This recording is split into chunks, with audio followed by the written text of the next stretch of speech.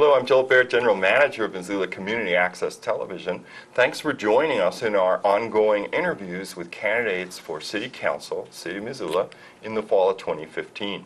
In the studio with me now is Michael Ellsworth. He's a candidate for Ward 6. Thanks, Michael, for coming over. Thanks for having me. You're most welcome. And sorry about your email. No, it's all great. Took you a little longer to get here. So I made these 5 questions, as I mentioned before, just as an opportunity for candidates to say what's important to them, and everyone got the same question. So here's your first one. What motivates you to run for office? I've seen here recently in the city, especially over the last couple of years, great shifts and changes, as well as, we've had a lot of economic turmoil. I'm a really good businessman. I studied history, political science, business and economics, environmental studies. I'm a big real estate individual, and right now I'm engaging into conservation and preservation. So I see we need strong and transparent and wise leaders that sit on the city council that know multifaceted aspects about how to run a city and do it as like a business. And do it not profitable, but beneficiary for everyone, as the people should be benefactors. And I don't really see a whole lot within the community as in outreach programs. There are a few workshops that are designed to assist in only certain fields, but a lot of people need that extra oomph, and the only way you can do that is by going out there and mobilizing, organizing, and bring people together. The old saying, we either sink or swim together. Okay. And this question is, everyone said it was kind of related, their motivation and their qualifications. And you kind of mentioned that, your background in business and so on. So that's question 2. Why do you think you are qualified to run for this office? When I'm a veteran and a small business owner. When I got out of the Army, I had pretty much immediately moved out to Seattle because that's where all the real good jobs were back at 2007 to 2009 when we had the economic crisis. And I went out there and I lucked out, and I was taken under the wing of a pretty large-scale real estate developer. And from there I learned all kinds of things, from savings and loan associationships to mortgage-backed securities and how you fix them. And I would say with my experiences in business is really what is a driver for my qualification for office. And then just my enjoyment of it. I studied it when I came back, history, political science, even though I had done a lot of economics and business studying in itself. And I really enjoy it. It's a passion for me. And I want to bring that to the table, and I really believe that we can increase public participation, establish community workshops. First time it would really be done on a large scale with the neighborhoods, and just keep bringing forth the good ideas and sound investment, fiscal responsibility. With my business history that I have, not in studies, but actually as a businessman running a good company, I know when it comes to taxes, as well as all kinds of other financing aspects, it would be good. So when it comes to, rather than having always municipal bonds, there are other legal instruments that could be used and satisfied and help the people out entirely, and then also bring stability to Missoula as a whole. Okay. And if you are elected, what will your priorities be? Well, that would be the very first thing, would be working directly with the neighborhood leadership teams, and then have them be my direct staff. Complete transparency, that way we can have it. And then establish a state planning and design workshop, community economic development workshops. And then I would also advocate for the ending of all those resolution orders that the city has made, which really privileges only a select few companies to operate and carry out their business activities. And I see that as a big detriment. A lot of these fields are supposed to be open to all people under free market competition. And I see a lot of stifling. A lot of people have problems saying, taxes are too high. Missoula is not really that business friendly. I'd like to begin initiating those and solving those problems. And then obviously I'm really big in community cleanup projects and conservation because that's my own personal business. So I'd really be advocating for that. I think by transitioning away from a strict service-based economy and into a real estate-based economy as a stepping stone, that would be key in long term to have a multifaceted economy that's supportive of growth, industry, and even private and privacy rights. So kind of goes hand in glove. Okay. And I'll just ask you to expand on the resolutions, because I know sometimes when people watch our program, they're like, resolution orders, what were they? They're really more like executive orders. They're not like city ordinances. These are mayoral given, and we see that within the MEP.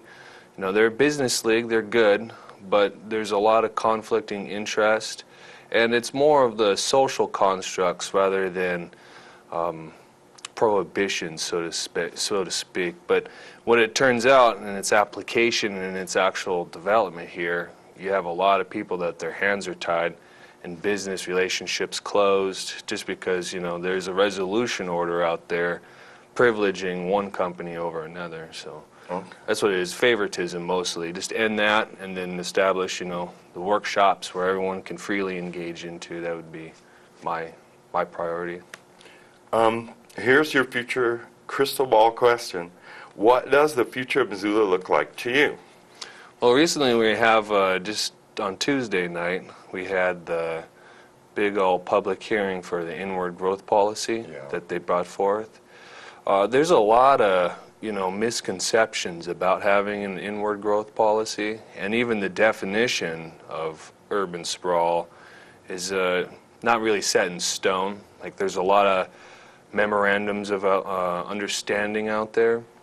But our state legislature has issued a lot of proclamations about growth policies for communities, as well as other, congressional or legislative committees understandings, memorandums of understandings. But I would say for the future of what Missoula looks like, it's right now, like Charles Dickens, A Tale of Two Cities. It's the best of times, but it's the worst of times. I believe that if they use the inward growth policy rather than as pattern designs, but use it for urban renewal initiatives, that would be paramount and key. But allow for expansion of communities. And the reason why is because that's what increases property, hope for home ownership, and then regional resource development. We should be having an expansion of community growth plan based upon pattern designs under resource and allotment management plans. Interesting. Could you explain that a little more? Well, a resource would be like comprehensive land use plans with designated use maps, like a whole bunch of resource maps overlaid.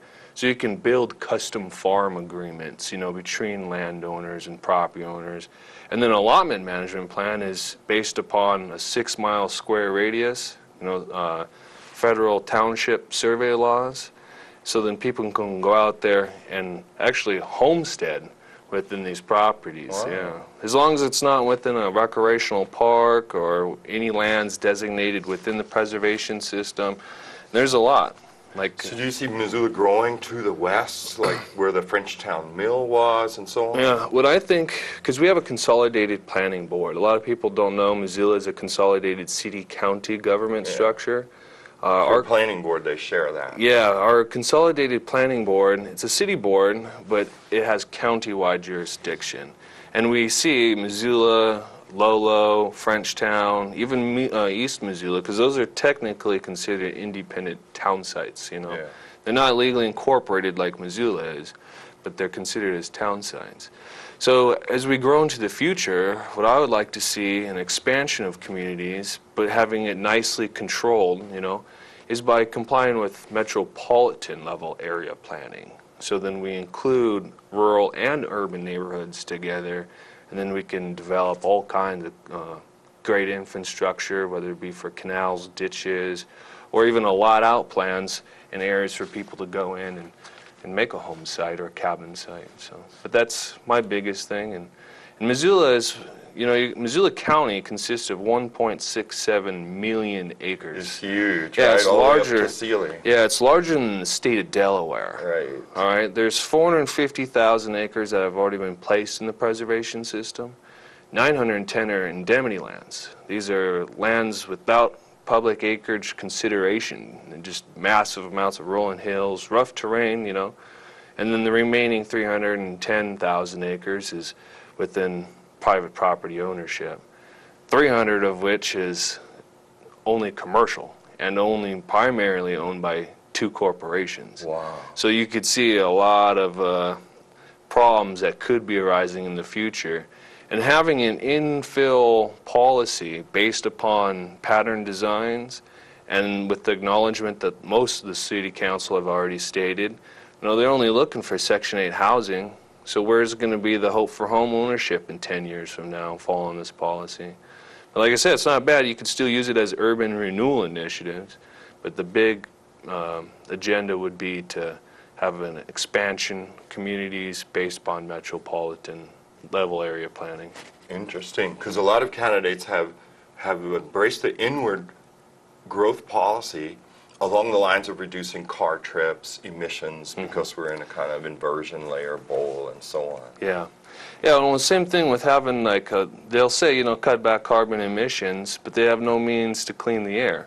By adhering to those traditional forced homesteading laws that's still on the books, so we can see Montana and federal law, people can go out there, stake a claim, community stakeholding principles, and then they can use their own life estates, tree farming. And think about it, these are whole parcels that act as breathing machines and clearing out the air. So the biggest thing is by merging property rights with our own community goals, not separating them. So. Okay. And here's your final question, which is the free form. Of all the things that we've talked about so far, what haven't we touched on that you want the voters to take away with them? Well, I think it's really interesting, especially here in Montana and Missoula especially, with having neighborhood councils.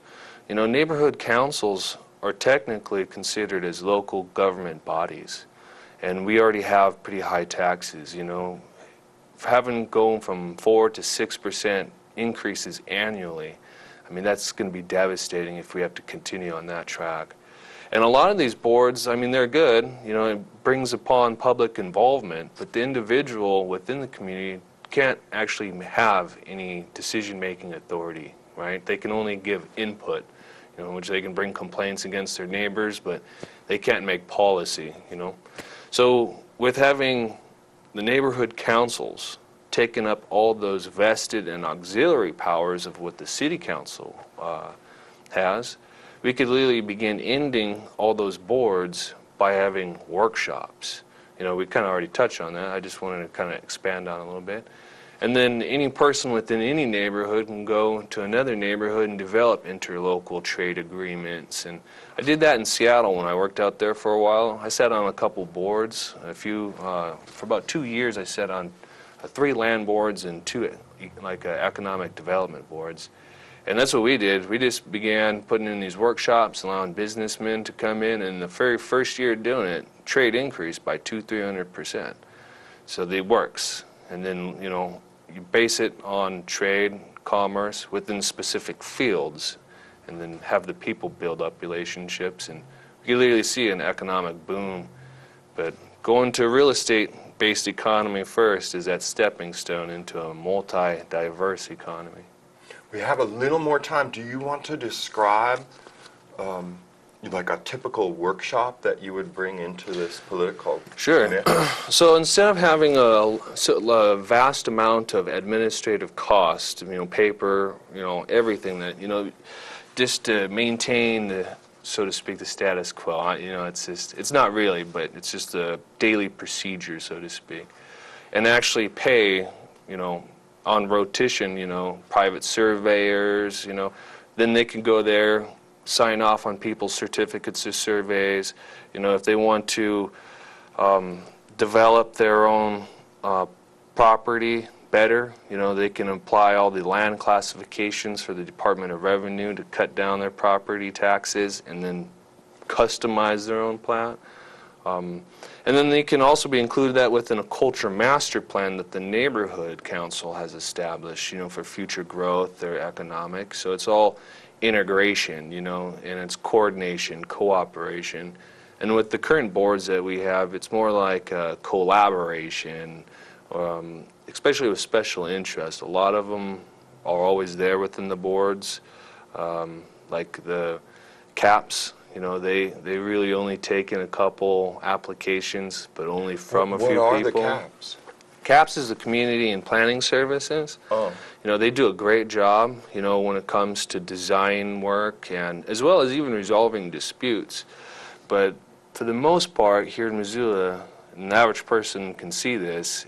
It's really focused within only a select few companies, even developers, So by having estate planning design workshops where any people can just show up, customize their own parcels, and then have it recorded, as well as economic workshops so they can show up, enter into partnerships, or associations freely, openly, then they could build their businesses, their family estates, everything that they want to do. And it's for free, and the administrative cost is very minute because you're not having all these board members going through paperwork, paper reduction, as well as other aspects too, when it comes to paying those employees that do also have to record everything that the boards bring forth. And it's just a lot of reduction while increasing, community affairs. Interesting. So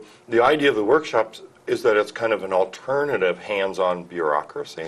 No, it's what it does is it places the right to public participation, decision-making authorities right into the people's hands for they can develop policy, not law but policy. Right. So when it comes to trade or real estate or anything, they can work together and do it.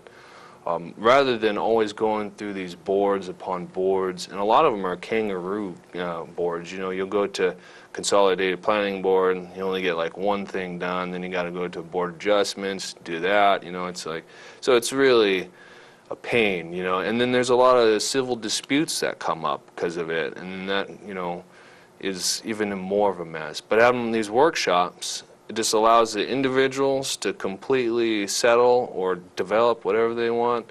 And if there are any rising disputes, it goes to the courts like it always should have traditionally been.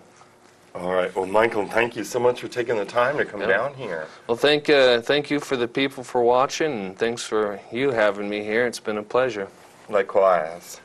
And thank you for watching our ongoing interviews with candidates for City Council, City of Missoula, in the fall of 2015. On October 12th, we're told the mail-in ballots are going to be issued to you, the voters.